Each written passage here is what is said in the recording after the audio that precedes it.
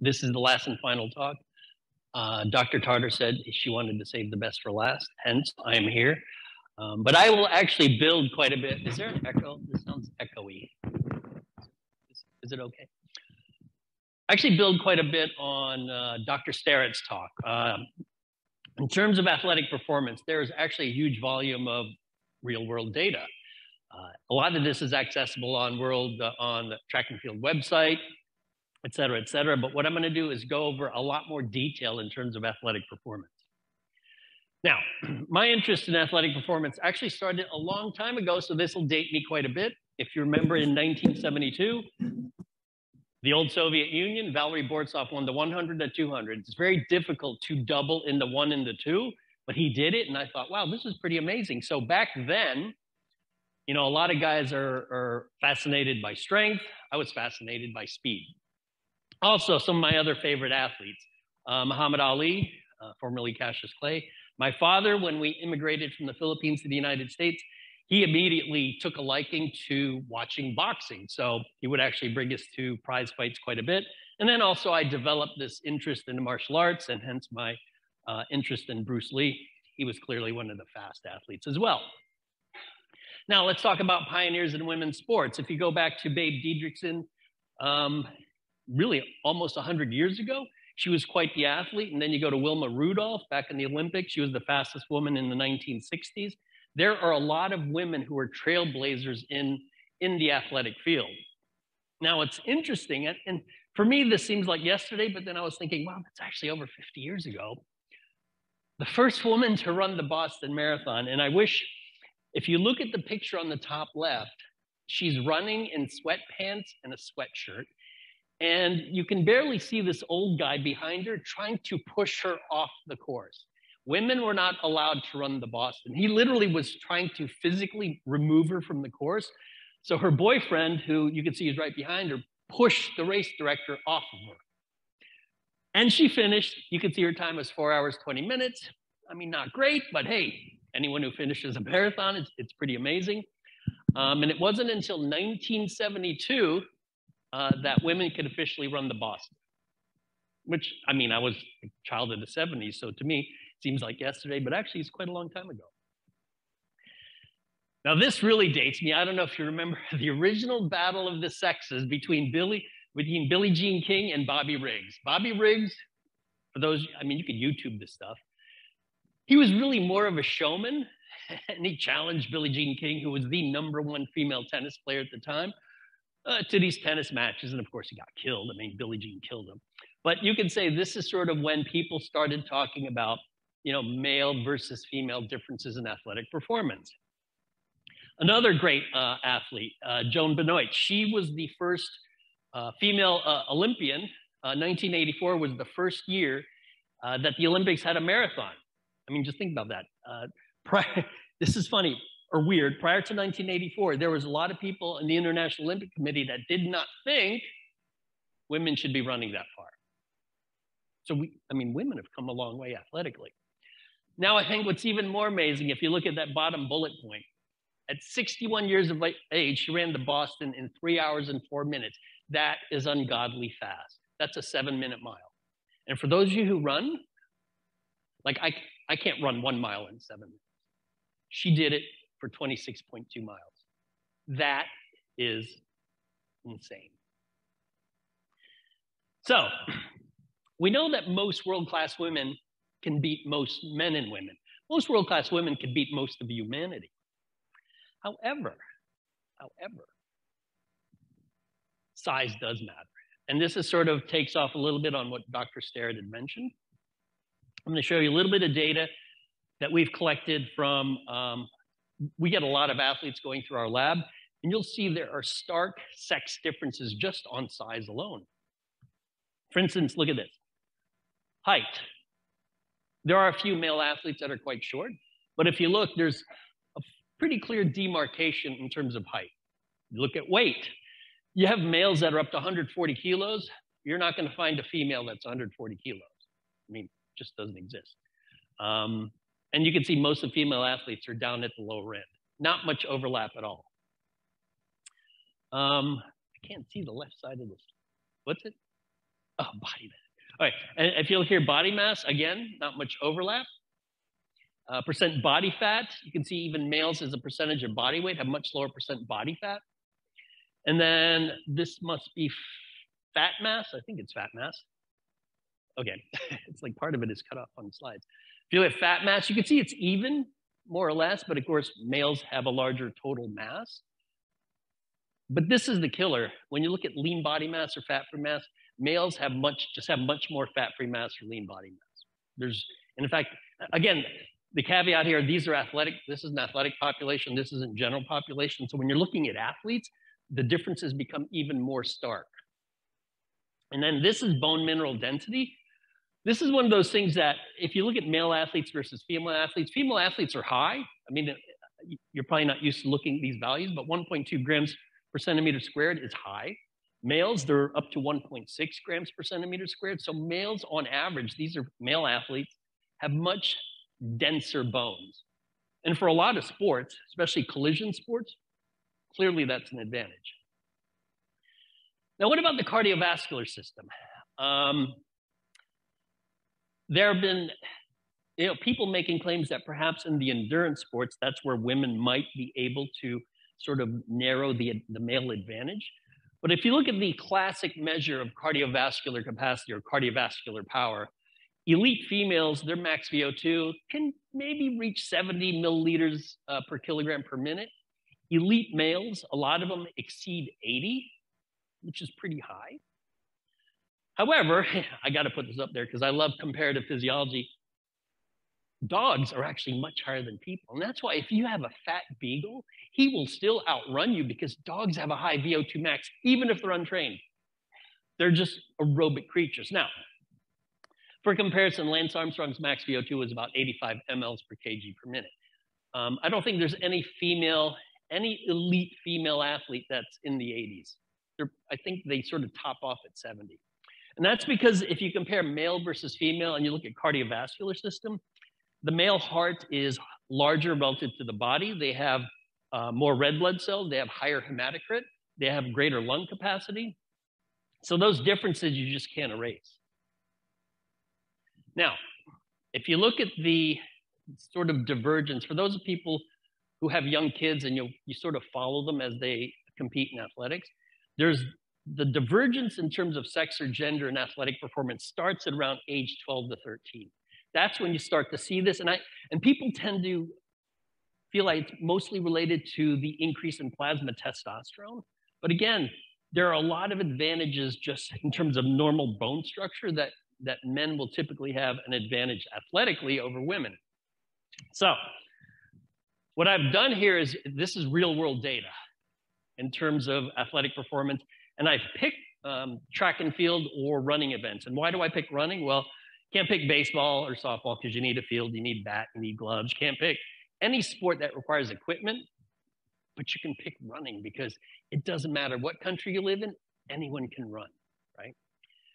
So what do we see here? And I've focused on the 100 because the 100-meter dash is typically, well, who's the fastest person? Get on the track, run as fast as you can. Also pick the 400 here because what's the 400? It's one lap around the track. I mean, most of us can run one lap around the track, right? And you can see that by age 15, high school boys can beat the fastest women of all time by age 15 in the 100. In the 400, by age 14, high school boys can beat the fastest women of all time. What about middle distance? By age 14 to 800, 2 laps around the track, 14-year-old boys can beat the fastest women of all time. By age 15, the mile, the fastest high school boy can beat the fastest women of all time. Now, when you get into long distance events, you'll notice here the marathon, you don't have any high school kids beating female marathon runners, and that's because there's no marathon distance in high school. In fact, if you're a cross-country runner, I don't think there's a single coach who would ever recommend you run a marathon in high school. But if you look at the 5,000 and 10,000, you'll notice by age 15 and 16, high school boys are beating the fastest women in the world. Now, the field events, most of you, unless you watch the Olympics a lot or watch track and field a lot, you're probably not familiar with these field events, so I decided to put some really cool pictures because these are actually very beautiful events. Watch this, Dr. Brager. In the high jump, boys by the age of 14 are already beating world-class women.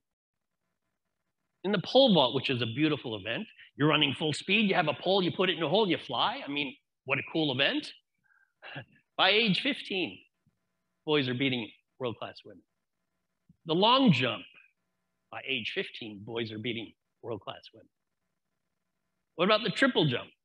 By age 15, boys are beating world-class women. Shot put, by age 15, boys are already stronger than the strongest women in the world. Now, what's interesting about the shot, and I know no one here, I'm a big fan of track and field. The weight of the shot for women, I think, is 10 pounds. The weight of the shot for high school boys is 12 pounds. The weight for the shot for adult men is 16 pounds. So they're already moving a larger object farther than the strongest women. And the discus, by age 15, boys are beating world-class women. Hammer throw, another cool event. Boys are beating world-class women by age 14. So really by age 14, 15, you're already seeing this divergence in athletic performance. Javelin, which another cool event, just don't get hit by it. Boys are beating world-class women by age 14. Now, when you look at track, there is a consistent 10% difference between world-class male and world-class female athletes. So I highlighted here the 100-meter dash and the 1-mile time run. You'll notice that in the 100, the world-class record for adult men is 9.58. That's Usain Bolt. 10.49, I'll show you who the world-class holder for that is. You look at the mile, you know, there's that vaunted sub-4-minute mile that Roger Bannister did in 1954, I believe. Not a single female has broken the 4-minute mile, but high school boys routinely do it. And you can see the American high school record's 3:53. I think it might even be lower now. Whereas the fastest woman in the world is about a 4:12, which is still really fast. Now, I don't know if anyone watched the 1988 Olympics besides me, but I loved watching FloJo. Not only was she fast, she was one of the few people who knew how to market herself. She wore these really crazy cool outfits, and she still holds the world record, 10.49, which, by the way, is a lot faster than Sha'Carri Richardson. I mean, we're all talking about Sha'Carri Richardson because she was caught smoking pot and she can't compete, but Sha'Carri Richardson has the second fastest time, and she still would be killed by FloJo. However, what's interesting about FloJo is she couldn't crack the top 25 of high school boys on any given year. And Sha'Carri Richardson, second fastest of all time, there are 9 high school boys in Florida alone that are faster than her. In fact, South Florida, something weird about South Florida, if you go to South Florida high schools, there are boys there that are already running faster than every female on the planet. This is just South Florida. So, you guys know Usain Bolt. It'll be tough to break that record. Matt Bowling holds the high school record. So I would highly recommend, if you like track, watch the Olympics because the United States may actually sweep the 100 and the 200. And I can't even remember if they've ever done that. Right now, the best sprinters in the world are in this country. It'll be amazing to watch. Now, this is a question that always comes up. Do women have an advantage, though, when you start making the event super long, ultra distance stuff, greater than 26.2 miles? And to me, 26.2 miles is kind of ultra to me. I'm like, God, that's a long time to run. But it has to exceed 26 miles, right? So the world's toughest foot race. It's called the Badwater 135. It is 135 miles of running. 135 miles of running. Valerie looks like she wants to do it. Temperatures exceeding 130 degrees Fahrenheit. It is so hot, you know it, that they run on the white line because your shoes will melt, right? So they're literally staring at the white line, running on it, shoes melt. There are no aid stations, so you're like, well, you got to get water, right? So you actually have your own crew in a van following you for 135 miles. It's a crazy race, right?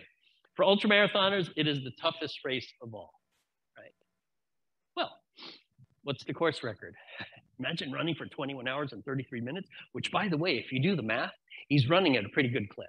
And actually, even for the female record, she's running at a good clip. This is not like, a slow jog. They're maintaining a good pace. But even with ultra distance stuff, men still outcompete women. Now, people say, well, women are better at oxidizing fat, which is true. Men are better at oxidizing carbs, which is true. However, you still have to overcome all the other advantages, all the other male advantages. Greater cardiac output, greater stroke volume, greater lung capacity, et cetera, et cetera. So what's interesting about ultra distance, if you follow the ultra distance community, some women will actually win races outright. They still will. But it might be because so few people are crazy enough to do this. It's like, okay, who really wants to run 135 miles? You're talking about a very select group of people who mentally are like, yeah, I can run 135 miles, right? But here's what I want to do. I want to put this a female athletic performance in perspective, right? Because you got to compare it to something. And for those of you who remember cigarette ads, which I do, this was a Virginia Slims ad. Apparently, it was okay for women to smoke cigarettes. So they said, hey, you've come a long way, baby. So we could use the same sort of ad campaign for athletic performance in women, right? Because they've come a long way. Now, one of my good friends, Sandra Friend-Yule, she's 50 years old. And I like this caption, some people are just better, because some people are just better, right? She's 50 years old, and she is beating college-age women. This was a track meet March 28th of this year at University of Miami. She finished 4th. She's beating 18 to 21-year-old women. And my wife ran track, Division I track at Drake University. Her and her friends are like, they can't believe she's doing this. Like, no one can believe she's doing this. She's 50 years old. She's running at a crazy fast pace. In this particular race, she ran the equivalent of a 5:01 mile. For those of you who run, you're like, that's great. That's just crazy fast. Now, my wife competes in duathlon events, run, bike, run. This is a Turtle Man duathlon, and she won it outright. You can see her time. She's a lot faster than the second place person who's a guy. And I don't know if you follow the endurance world, but there's a term that women will use when they beat a guy. They say, you've been chipped. And these girls, they hate, the guys, when they get past, they absolutely hate it. And so in local races, when you get to the local level, women will beat men. In fact, my wife wins a lot of these races outright. But once you get to the national level, there's a separation. Men beat women. And once you get to the world-class level, then it's not even close. But at the local level, you will see this. You will see this. So you can train, I always say, the best women in the world will still beat most of humanity. But the best women in the world will never get close to beating the best men, right? Now, a lot of you may or may not know that I used to be the head coach of a travel softball team. My wife was a general manager. This was our team. This is when they were 12 and under. Arrows are pointing to my daughters. I had one daughter that was a pitcher. The other was a catcher. The woman in the middle, her name's Stacy Wilson. She's a 1996 Olympic gold medalist in soccer. I think that's when they beat China. And she used to come on occasion to train the kids. And we always said, we train you guys better than college coaches train you because, well, we do. And we had this annual event where we went to the Deerfield Beach baseball team's head coach, said, hey, let's have a scrimmage. The girls play the guys, right? But it was in softball, not baseball. So we already knew it was rigged because if you're a baseball player, you're not used to seeing a ball travel from a hand, the release where it's at the bottom, and then the ball rises. Baseball players are used to the ball coming from up here and coming down. So in this particular one, this is 2012, we beat the boys 10-0. And we beat them every year, like 10-0, 12-0, 9-0. And the boys would get all pissed off. They're like, oh my God, girls are beating us. Well, I mean, in a way, if you let the boys maybe practice softball, they'd know how to hit a ball that rises instead of drops. But it goes to show you that female athletic performance is at a very high level. And actually, having coached and been part of softball for 8 years, I can tell you softball is a much more fun game to watch than baseball. It's not even close. Softball is a much faster game. And a lot of people don't realize that. They're like, no, baseball, no, softball's a lot better. But anyway, so this is an example of high-level female athletic performance. And I always say, if you have kids, start training them young. These are my kids when they were little. We would take them out to the field, and we'd have them do ladder drills, parachute sprints, box jumps, med ball throws. Now, we never said, hey, we're going to go out in the field and train you. We just said, hey, let's go out in the field, and we're going to play and do stuff. And I remember when we used to visit their grandparents in Iowa, we would say, hey, okay, we got to go to the school, and we're going to do sprints. And so we'd go to the local elementary school, we'd find a hill, and we're going to do hill sprints. And later when they got into high school, they realized nobody does this. No parents bring their kids to a hill and make them do hill sprints. We were the only ones. I'm like, yeah, but you thought it was normal at the time, right? Doing hill sprints on a vacation. So from a very young age, they learned the value of movement. And to them, it's normal now. They're like, oh, okay, well, you just work out. That's just what you do. Even though one of them hated it, complained every day. And now she just does it on her own. I just told my wife, don't worry, let her complain every day. When she's an adult, she will realize how valuable exercise is, and she does it on her own. And so, in summary, there's a profound male advantage in athletic performance. Number one, world-class women will beat the majority of men and women. World-class men are typically 10% faster than women in all distances. 15 years of age is a magic number. Typically by age 15, boys will outperform every female on the planet if they train. Again, these are the best boys. So elite high school boys by age 15 are faster than women, world-class women. And last bullet point, just sort of my advice to you, when your kids can walk, start training them. And these are my references. Thank you very much. Okay, the question is, okay, this will be the last question because we're out of time. Has to do with transgender athletes. If you're dealing with trans men, so these are female to male transition, I don't think anyone has a problem. In fact, you don't see any trans men, meaning women to men, doing well in athletic performance. However, when you're dealing with trans females, so these are males to females, biological males to females, I think the particular case you're referring to is Laurel Hubbard, New Zealand weightlifter. A male since age 35. So think about this. Age 35, she's got testosterone coursing through her body from age 12, so for all those years. And then at age 35, she transitions, right? Those advantages in terms of just strength and power don't suddenly disappear.